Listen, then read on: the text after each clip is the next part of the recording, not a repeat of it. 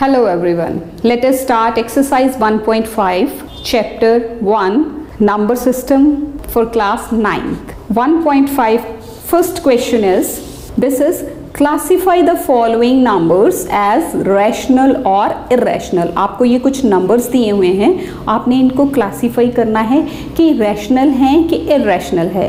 जैसे पिछली exercises में मैंने बता दिया rational कौन से होते हैं, irrational कौन से होते हैं. जो p by q form में लिखे जाते हैं they are rational, जो p by q form में नहीं लिखे जाते they are irrational. तो आपने इनको classify करना है rational and irrational में. Let's do it. Start doing it. First part is 2 minus root 5. आप देखिए 2 minus root 5 ये क्या है? This is an irrational number. Why? It is irrational as root 5 जो है that is irrational. As root 5 is irrational, so it is irrational number. It is a difference. ये किसके बीच में difference आ गया? Rational और irrational के बीच में. तो it is irrational as क्या reason क्या होगा कि root 5 is irrational and it is difference between rational and irrational. Now second part is 3 plus root 23 minus root 23. अब आप इसको पहले solve करिए. 3 plus root 23 माइनस रूट 23 हम ब्रैकेट को ओपन कर देंगे माइनस रूट 23. तो देखिए प्लस रूट 23 माइनस रूट 23 ये कैंसिल हो जाएगा. What is left?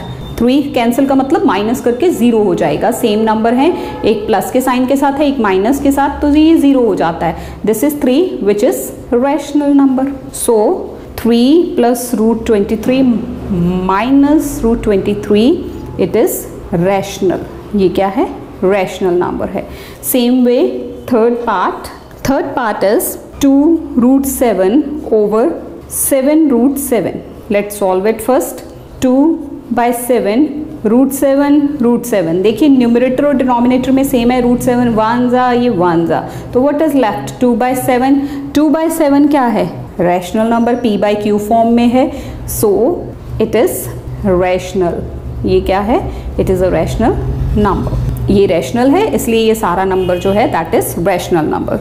Next part, this is fourth. 1 by root 2. 1 by root 2 is irrational. It is irrational. क्या रीजन है?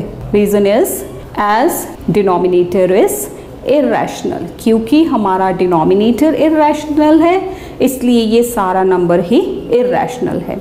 Next is sixth part. It is 2 pi. Now pi is an irrational number. It is irrational as pi is irrational.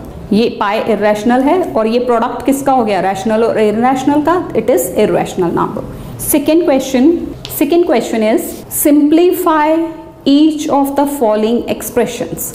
ये आपको कुछ expressions दिए हुए हैं, ये आपने सिंप्लीफाई करने हैं. इसमें आप सिंप्लीफाई में कुछ भी यूज़ कर सकते हैं. प्रोडक्ट, फॉर्मूलाज, प्लस माइनस, सारे ऑपरेशंस लगा के आपने इनको सॉल्व करना है. तो let's do it. It is question number 2. Simplify.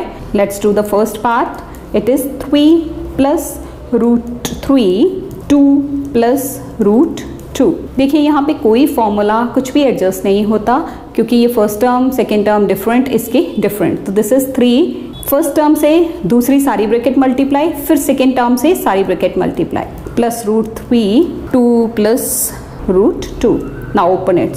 3 से 3 2 6 3 root 2. This is 2 root 3 plus root 2 into root 3. Root 2 into root 3 करेंगे तो क्या आएगा? 3 2 6 रूट 6. अब देखिए ये सारी टर्म्स ही डिफरेंट हैं. This is different. This is 3 root 2, this is 2 root 3, this is root 6. तो दिस इज आंसर. क्योंकि अनलाइक टर्म्स हैं ये सारी, तो इसमें कोई भी सोल्यूशन आगे नहीं होगा. Next part second. This is 3 plus root 3 minus root 3. आप देखिए ये a plus B, a minus B identity लग रही है इसमें, तो आप लगाएंगे a plus B a minus B. ये आइडेंटिटीज़ होपफुली आपको याद होंगी 8th क्लास में, अगर नहीं भी याद तो ये आप फॉर्मूलाज याद रख सकते हैं कि a प्लस बी, दो टर्म ब्रैकेट्स हैं उनमें दोनों की टर्म्स सेम हैं बट बीच में हमें सिर्फ प्लस और माइनस का डिफरेंस है, तो हम इसका फॉर्मूला डायरेक्ट लिखते हैं फर्स्ट टर्म का स्क्वायर माइनस सेकेंड टर्म का square, a square minus b square. तो अप्लाइंग इट हियर, 3 का स्क्वायर माइनस रूट 3 का स्क्वायर, तो इट इज़ 3 का स्क्वायर, 3 3 जा 9 माइनस रूट और स्क्वायर कैंसिल हो जाता है तो it is 3, 9 minus 3 that is 6। This is the answer. Let's move to one more part. This is part 3rd of same question. Root 5 plus root 2 square.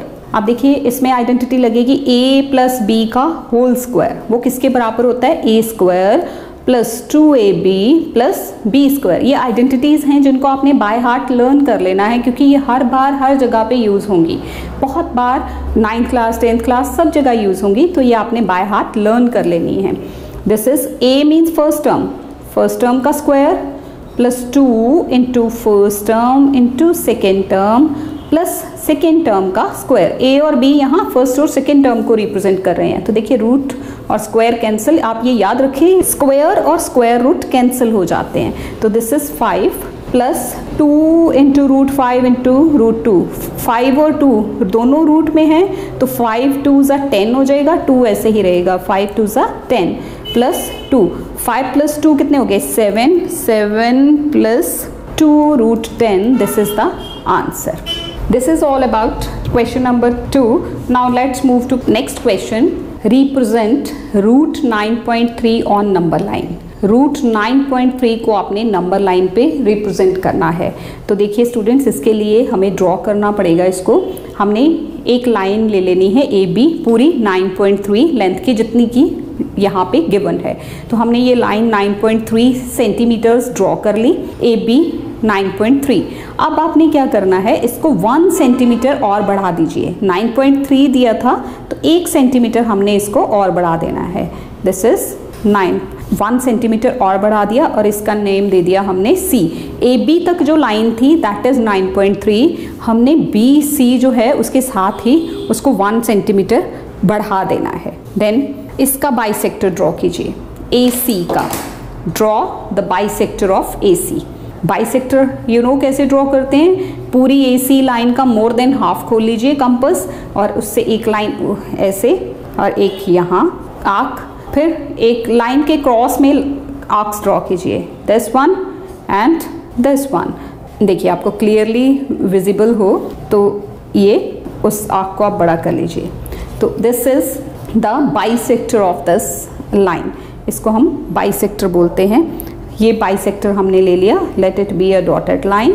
आप इसको ओ नाम देंगे जहाँ पे ये लाइन ए सी बाइसेक्ट हुई है। अब ये जितना कंपास है इतना खोल के यहाँ इसको रख के ओ पॉइंट पे अब आप एक सेमी सर्कल ड्रॉ कर लेंगे। This is from A to C. Now अब दिस बी पे आप क्या कीजिए, एक बिल्कुल 90 का एंगल ड्रॉ कीजिए। दिस इज ये बिल्कुल स्ट्रेट 90 डिग्री एंगल, आप प्रोटेक्टर रख के भी ड्रॉ कर सकते हैं। This let it be D, ये पॉइंट डी है। तो बी डी जो है ये एक बाइसेक्टर सा ड्रॉ हो गया। अब परपेंडिकुलर, अब जितना ये बी डी है, जितना बी डी है उतना आप इसको ऐसे आप लाइन को नंबर लाइन पे ले जाएंगे इस तरह से ये, और लाइन को आप ड्रॉ कर लेंगे, बड़ा कर लेंगे, उस पॉइंट पे टच कर लेंगे। This point let it B E, जहाँ पे ये ई, this E represents root 9.3 on number line. तो आप लिखेंगे ई represents root 9.3 on number line. This is all about this. करना क्या है एक बार फिर से देखिए, मैंने आपके सामने लाइव इसलिए ड्रॉ किया कि आपको इजीली समझ आ जाए। ए बी एक लाइन ले लीजिए 9.3, फिर उसको 1 सेंटीमीटर आगे सी तक और बढ़ा लीजिए। फिर ये जो ए सी है इसका बाइसेक्टर ड्रॉ कीजिए सेंटर पॉइंट लेने के लिए, half point, let it B O. Then यहाँ बी पे आप परपेंडिकुलर पूरा 90 का ड्रॉ करेंगे, touching that semi circle eight point D. अब बी पे कंपास रखिए और ये बी डी के जितना इसका डिस्टेंस खोल के इसको आर्क लगाइए, let it cut at the number line ई। ई पे ये कट करे नंबर लाइन को, then this E point represents root 9.3 on the number line. So let's move to question number 5. Question number 5, rationalise. Rationalise students क्या होता है? Rationalise होता है हमने डिनोमिनेटर में से रूट को खत्म करना है. तो this is rationalise. Terms are given. Terms क्या हैं? 1/√7. अब देखिए इसके लिए आप क्या करेंगे? This is the first part. Denominator में क्या है? √7, उसी से मल्टीप्लाई, उसी से डिवाइड. आप कीजिए इसको. √7 × 1 √7, और नीचे क्या आ जाएगा? √7 2 बार है तो मतलब स्क्वायर. अब this square and root cancel, तो दिस इज √7/7. ये हो गया इसका रैशनलाइज किया हुआ. This is the answer. Second part is this is 1/√7 -√6. अब देखिए यहाँ पे सिंगल डिनोमिनेटर नहीं है, डिनोमिनेटर में 2 टर्म्स हैं, तो इसमें हमने क्या करना है? 1/√7 -√6 इंटू मल्टीप्लाई किससे करना है? डिनोमिनेटर जो टर्म है वही, बट अपोजिट साइन के साथ. यहाँ साइन माइनस दिया था, हमने साइन प्लस का लगाना है. तो ये क्या आ जाएगा? जब आप 1 से इसको मल्टीप्लाई करेंगे तो सेम टर्म अपॉन ये टर्म और ये टर्म. देखिए दिस इंटू दिस, तो ये क्या हम ऐसे लिख लेंगे इसको? √7 + √6. आइडेंटिटी हो गई है. a - b a + b, यानी कि ब्रैकेट है, टर्म सेम है, बट बीच में प्लस माइनस का डिफरेंस है. तो this is a + b a - b, it is a² - b². तो √7 + √6 अपॉन, इसमें आइडेंटिटी लग गई, √7 का स्क्वायर माइनस √6 का स्क्वायर. तो दिस इज √7 + √6 अपॉन 7 - 6, क्योंकि रूट और स्क्वायर कैंसिल हो जाएगा. तो 7 - 6 इज 1. हमारे पास आंसर क्या आ गया? √7 + √6 अपॉन 1. 1 को लिखा नहीं जाता, तो इसलिए यही आंसर है. This is the answer. This is all about exercise 1.5. Hope you have got it, students. Thanks for watching this video. Thank you very much. Thank you very much for watching this video. ਇਹ 2 videos ਮੈਂ ਤੁਹਾਡੇ ਲਈ ਹੋਰ select ਕੀਤੀਆਂ. ਉਮੀਦ ਹੈ ਤੁਹਾਨੂੰ ਇਹ ਵੀ ਪਸੰਦ ਆਣਗੀਆਂ. ਨਾਲ ਹੀ ਤੁਹਾਡੇ ਨਾਲ ਸੰਬੰਧਿਤ ਹੈ ਪਲੇਲਿਸਟ ਵੀ ਮੈਂ ਅਟੈਚ ਕਰ ਦਿੱਤੀ ਹੈ.